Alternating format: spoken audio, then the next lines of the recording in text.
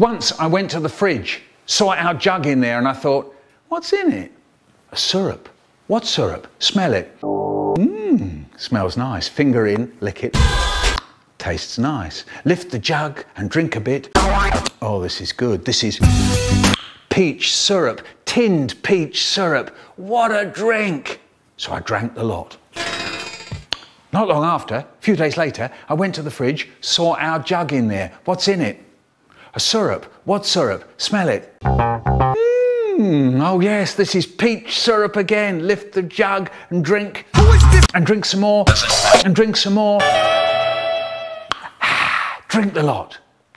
Not long after, a few days later, I went to the fridge, saw our jug in there. What's in it? A syrup. Yes, here we go again. Lift the jug and fill my mouth with that thick, sweet juice. That was rather nice.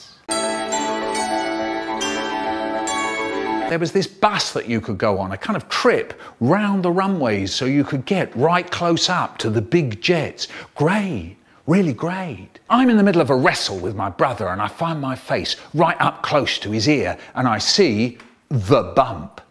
The bump is just next to his ear. It's all shiny and when you press it, it goes in like a push button. He says it doesn't hurt, it just sits there.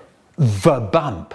And then a picture came into my mind of the night before of me and May counting the raisins into our mouths all chewy and sweet.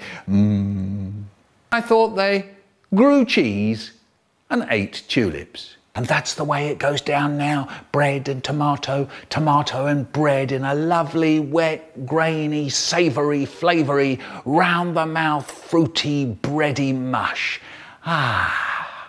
Climb onto the chair at the other end of the city, then up onto the table, leap off the table like a red devil, yahoo!